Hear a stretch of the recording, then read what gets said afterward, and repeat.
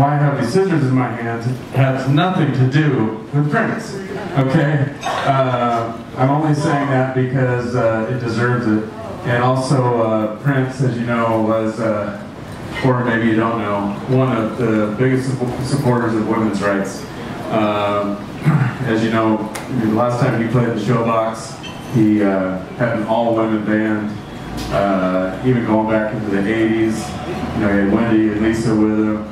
Anyhow, the last couple of days you've probably seen that we've had this caution tape out here, and we were putting in a star for a West Seattle woman named Frances Farmer.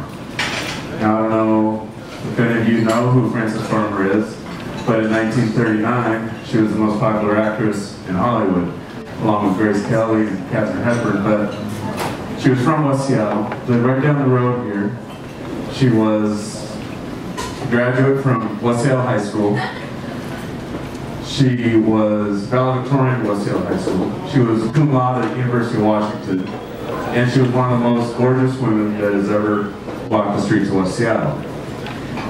Now, she went on to have a very short and brief Hollywood career, and unfortunately kind of got blacklisted by Hollywood because she was too smart for her own good, maybe, at a time where women didn't speak out.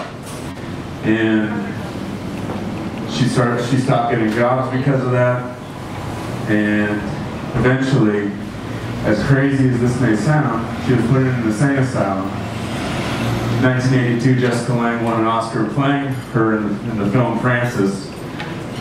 And you know, there's never really been a lot done for Frances Farmer here in West Seattle.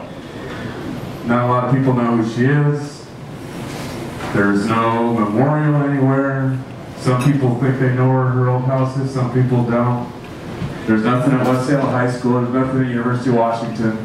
And personally, and on Easy Street's behalf, and all the girls that work in here, it's ridiculous that nothing has ever been done. Does anyone agree with me on that? So, my friend Jack Halbert at Green River Tile and Floor helped me put this star in that we're going to unveil here in just a minute over the last couple of days. So I'd like to thank him for donating his time. I'd like to thank Petter and Clay Yields at the Southwest Historical Society for endorsing the project on allowing us to put a star here. Originally it was going to be in the sidewalk, and then there were some political changes. Not political changes here in West Seattle, but political changes in the city that would not allow us to put it on the sidewalk.